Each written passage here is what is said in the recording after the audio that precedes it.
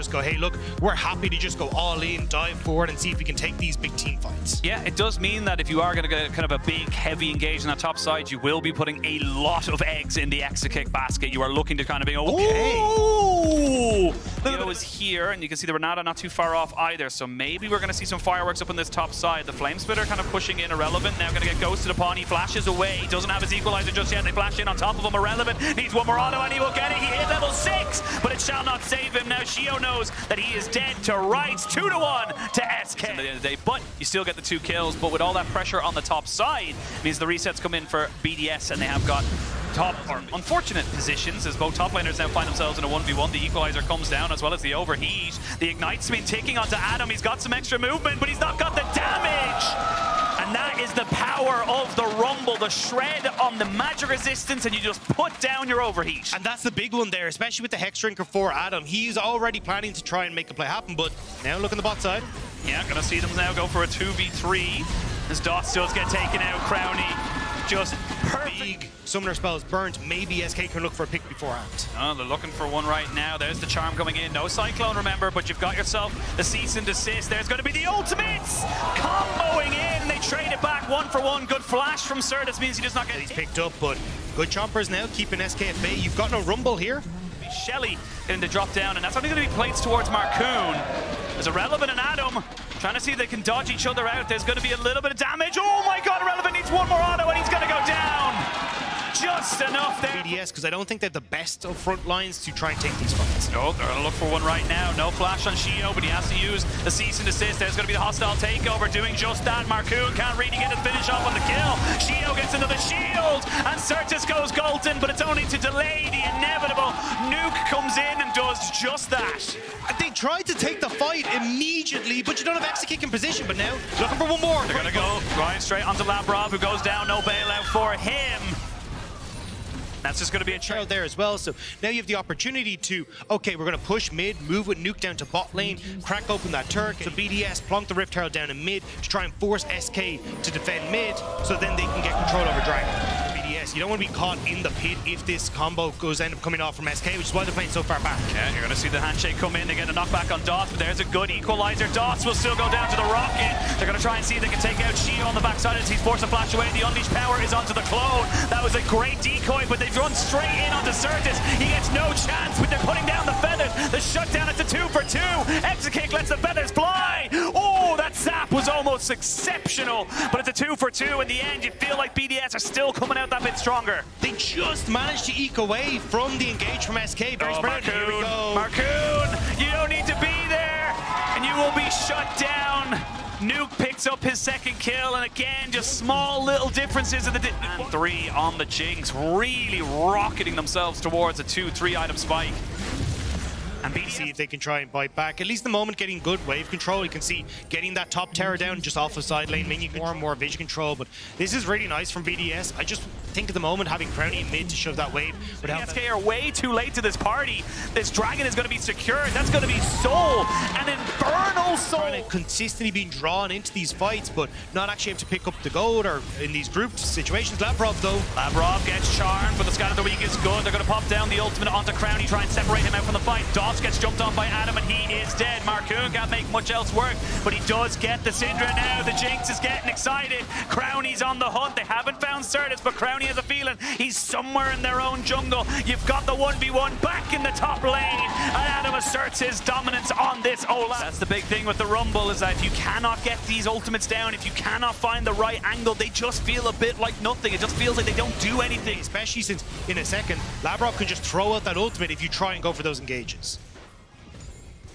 Well, you've lost a fair bit of summoners, but you've got yourself the exhaust and the barrier. Labrov does get caught by the Everfrost, but doesn't get hit by the charm. That's a little bit of a misplay there from Certus, you gotta feel. Rocket goes right between the points, or posts even, for 3 points. And SK, yeah, like you said, they're just gonna have to try and call for these, you know, side lanes, because they haven't got the engage. They can't get on top of people, but they also can't cover all lanes at all times. And I think there was a basic call of like, hey, look, do we try and all in on bot side, or do we try and all in on Adam? They try to go for bot, and it's costing them now. As again, bot lane tower going to be taken. Yeah, that's going to be the base cracked open on the bot side. That's inhibitor number 1. Almost certain to fall with it. They've got the minions in mid lane as well. Certus trying to use the Orb of Deception to see if he can maybe get rid of these minions, but It's just so difficult right now. There's just not really a lot you can do as SK with this Baron buff still going. You just have to kind of sit there and watch. You're looking for a miracle hook from DOS that kind of goes into a full wombo combo, everything landing on top of Crown. Even the Nautilus is going to be shredded down by a lot of this damage. And speaking of damage, they're going to look to try and get a support and jungle combination here on top of Relevant. He cannot trade back the kill onto Labrov as he gets hand shook away. Supporting the minions into that mid lane to give himself an angle as well. They're going to jump in on top of Marcoon. Good charm here on the Chino. Means he's going to have to use his stopwatch. My God, that was a hell of a lot of damage. And it's not going to stop either. Your feathers may fly, but you are being turned into KFC, my son. And that is going to be SK kind of rolling over as BDS continue how they left the regular split and looking just as good in game number 1. And you can hear the French crowd here, happy as Larry with BDS. That was a fantastic game that pad the stats in a negative way as they now finish off the Nexus. Yeah, Crowley doesn't care. You got the win. Into what we were already talking about, which was the Darius, because at least now you got the hop, you can slow, you can try and get that hyper to keep at bay, and I think this is actually just a good read from SK. The chances are BDS were going for the Darius. And I love the fact that when BDS are playing as well, Shio is making use of that counter jungling and putting Marcoon behind as a result. Well, Dragon looking like it's going to be the first start here, but with no cleanse here on Exakick, he's forced to flash away very early, but the Arctic Assault. That's with Marcoon kind of in the area. That's with their jungler there to maybe go for some kind of a re-engage, but it's so quick, and it's again back Relevant, going to play relatively defensive, especially with the... cleanse gets used there as Labrov goes in with a handshake, but you've got Nuke roaming down here. They're going to try and see if they can catch out DOS. He cannot flash away, and he gets taken out by Nuke. Petrifying game. He's got access to that hostile takeover. You are looking to try and make moves here. Adam going to pop the ghost, and you imagine he's going to try and flash as well. As the blast going, oh, he doesn't hit it. Can he get away? No, Nard back into the wall, and SK bring themselves back to that top lane dominance. Snuck himself around the vision. Adam does not know the Monkey King is here. Relevant doesn't have Mega, though, so this is kind of a hard one to really make work.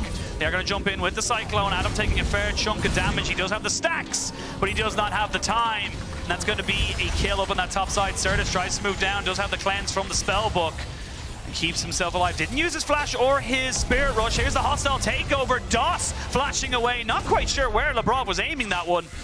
And ends up all kind of just being a couple of ultimates shared. But here we go. We're going to see if they get themselves another little bit of a charm. Shio trying to run away. There's going to be the ultimates there from Crowny and, of course, from Nuke. They're not quite able to get an Exa kick. Still alive underneath the table. Or excuse me, underneath the tower. They are getting themselves more and more kills. They got the turret on the top side as well. As you can see, Certus trying to dance around these fights. Labrov forced to flash away from the charm. Crowny still putting... commit to the play underneath the tower. Oh, do they want to try and fight for this dragon? That is the question. Marcoon is here, but he doesn't really have an entrance strategy. They felt like they were kind of over-eager to go for certain things, panicking a little bit. Surely goes down exceptionally fast just yet. SK not got the Lulu, but they are kind of moving everyone in. Irrelevant goes into his Mega Gnar form. They jump in, they're going to try and catch Adam. That is Dragon Soul point now confirmed for BDS, but where will the fight go afterwards? Ultimates going left, right, and center. BDS on full retreat. Marcoon on the backside of this. The flash charm is good. Shio forced to flash his own. These are so many low health bars, and those chakrams are doing the damage. The Aphelios in from Exakick, and Nuke not doing too badly himself either, so SK, total vision control right now. For SK, they're going in blind. Charm does land on the shield, he's just going to walk away, but again, it's a case of SK trying to see if they can bait BDS away from this position. Mid-prio is so important. Oh, they land the ultimate, they put down Certus into a stasis because he's got the miasma as well. There's a good hostile takeover to kind of reset. The feathers fly and they cut down Exakick. He had no way of reacting. The damage was insane. Crowny with great position on the feathers, even managing to move across with the Gale Force to get it. Now Adam goes! Adam gets in, gets himself two movements for his trouble. They're going to have Irrelevant use his Mega Gnar on the backside of this, but everyone is disengaging because that is a mini Gnar. He is just a child in a battlefield and he doesn't belong. There was no flank, there was no chance for SK. BDS Shio though, just about able to get out of there. I mean, Certus has nowhere to go, and you're in the miasma, and that is why the Cassiopeia was banned in game number 1. SK find themselves in a bit where they have to go for this. They're looking for plays as a 4-man, but I don't know if they're going to be able to go for it. It's actually as a 3-man, as Exakick finally gets himself something. They get a 4-man knock up here with the Cyclone. Marcoon trying to see if he can maybe delay a little bit longer. There's going to be a good charm on the Shio, but Irrelevant's not Mega right now. The flash over with the hostile takeover is decent, and it separates everybody out. Double kill coming in from Crowny. There was no ultimate on Exekick. He was counting down the seconds, holding the Infernum gun, saying, please, buy this best of 3 with a plan. They've executed very cleanly, and they haven't panicked.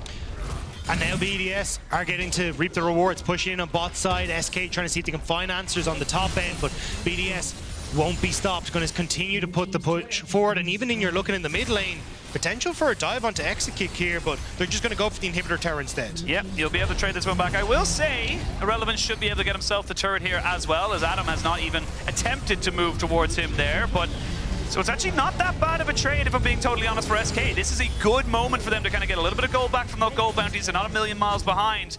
If they can get that inhibitor, it would have been fantastic, but going straight into Mega Nara with Nuke coming, definitely not the position you want to be in there as Irrelevant. No, going to see them catch out. Cleanse gets used, but he does get himself away. The feathers do fly, they bring it back, and Joss is dead. Crowny is just styling on them right now. He wants this series over and done with before he can even get to dinner. The TP coming in here for Nuke, going to immediately set up for another tower to be taken here by BDS. Marcoon forced out on top side means he's not here, and there's no defense that SK can really mount. Oh, SK, you got to pray to whatever god you think is fair. Because right now, there is no fairness in the world. There is just results, and BDS are looking for the 2-0, a clean one and a decisive one at that. The crowd know what they want. This could be the final fight. The miasma goes down. Irrelevant doesn't even get to go mega. You will stay a child. Double kill for Nuke. Exekick hasn't got the right guns. The Nexus turrets are falling. BDS cementing themselves in the LEC as one of the teams to beat, as they will smack down on SK. They chose you for a reason, because they knew they could get the result they wanted. And they chose for SK to move down into